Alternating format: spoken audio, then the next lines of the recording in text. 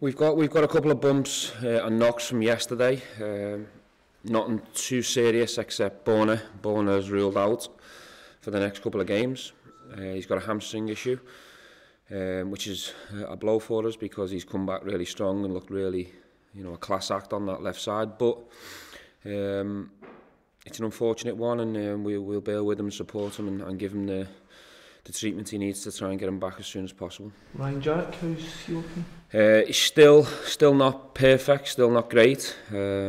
He's going to have a little go this morning, see how he feels from that.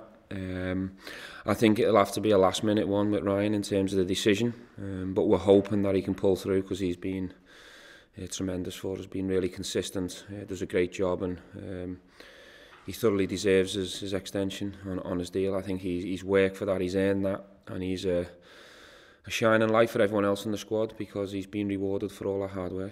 Arfield and McCauley, how are they looking? Too soon. And Ryan Kent, does he get any chance to play this week? Ryan's working hard with the physio. It's a tough one because it's one that you can't rush or force. Those of you that know hamstrings as well as I do, they're very, very tough ones at the back end of the rehab. He's not a million miles away, but he's one that we're basically analysing every single day, but he is progressing well. Given the sort of problems you've had over the last 7-8 games in terms of creativity and taking chances, is a part of you thinks is he worth a gamble, especially the importance of these next 2 games? What, in terms of taking a gamble? On his fitness? I think we're always prepared to listen to the player.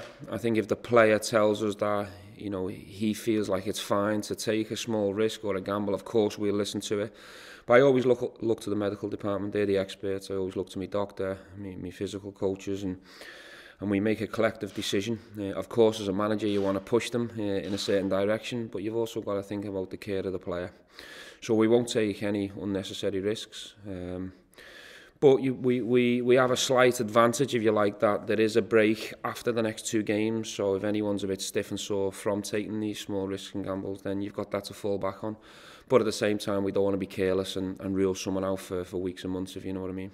What did the second half yesterday show you about the resolve that you've got in your players, that when they faced a wee bit of adversity that they were able to respond this time? Yeah, I think we've showed many a times throughout the season we've got character and we've got guts, but we've also showed that at times we've turned up at places and just thought we've got the divine right to beat the opposition. We weren't the real Rangers team that I've seen on so many occasions in the first half, and I said that after the game. Some of my quotes were taken out of context, if you like. It wasn't what I meant to be disrespectful to St Johnstone or Tommy Wright. Tommy went out of his way to welcome me here. He's someone who I've got the utmost respect for. St Johnstone as well, and all the teams and managers in the league. So some of my quotes were misunderstood or taken the wrong way, so I apologise for that. But I think it showed clearly that we were second best in the first half, all over the pitch. St Johnstone were excellent, the best team. They also had periods in the second half where they caused us a few issues. But you've seen it quite clearly yesterday that we showed 2 sides of us. One that was second best, and then second half we played with character and belief and purpose, and we got our rewards for that. You've had a couple of issues this season with the team perhaps starting slowly. I mean, is this something that you think needs to be addressed and sort of snuffed out, or is it just perhaps the level of the player that you're dealing with? Is it just something? Listen, it's something we will try and improve on, of course, but I think you've also got to take into consideration the amount of games we've played, and a lot of these players have played every game and every minute for us, and they've really emptied everything they've got, and they're really looking forward to this break to freshen up and re-energise. So at times it is normal that you're a little bit off it, but what I can't accept is that the majority of the team are. I can understand certain individuals who've played the majority of the games, but as a team we just didn't turn up in the first half. We waited for the game, and we have done it on quite a few occasions, so it's my job to try and make sure that happens as little as possible. Stephen, on Alfredo Morelos, I mean, it just seems that Spells was just not enough. Those 2 goals yesterday. Just how good is he? How good can he be? And how? I've said it on many occasions. He's a top class finisher.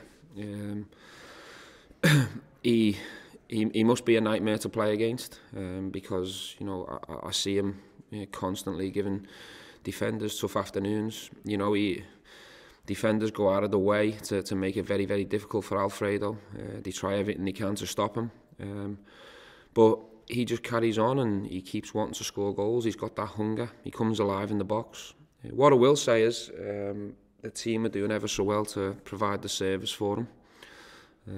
We're crossing the ball in high numbers. We're creating chances in high numbers. And as a number 9, that must be brilliant for Alfredo. But at big times and big moments, he's stepped up for us. So we're really pleased with him, and I think he's benefiting from all the hard work he put in pre-season. Do you think maybe there's an inevitability that you may be facing with some bids coming in for him in January? That's football. All good players around the world receive interest and bids and blah blah blah. That's normal. There's nothing I can do about that. I imagine it's one that you definitely want to hang on to and turn the phone off if there's any bids on your way. No, I won't turn the phone off. I'll listen to what they've got to say. I'll be respectful, but he's going nowhere. That's the message. I've said it before, I've given the message before, so he's going nowhere. Does yesterday show why you've had issues in terms of discipline and things within this season, why you have to persevere and why you have to give him your backing because he is so crucial to you? In terms of Alfredo, yeah, of course, it's certainly an area we're working on with him, and he's trying really hard, and I think you can see signs of that maturity and that improvement coming through. As a footballer, ability-wise and talent, it's not in question. He's a top player, and he can become even better if he becomes more rounded and a better person on the pitch and stuff, but he is really trying. You know, a lot of people have made comments to me that he is trying very hard, but that goes to all of us as a team. You know, we've had a very good campaign so far, and you often wonder, you know, where we could be if we didn't miss them big, key, important players in key fixtures at key times during the season. You know, could we have a better points total? Could we be in a more healthier position than we're in now? So if we improve that aspect of our game in the second half of the season, we keep important players fit, we believe we can be more consistent. You got another booking yesterday. What was your thoughts on that?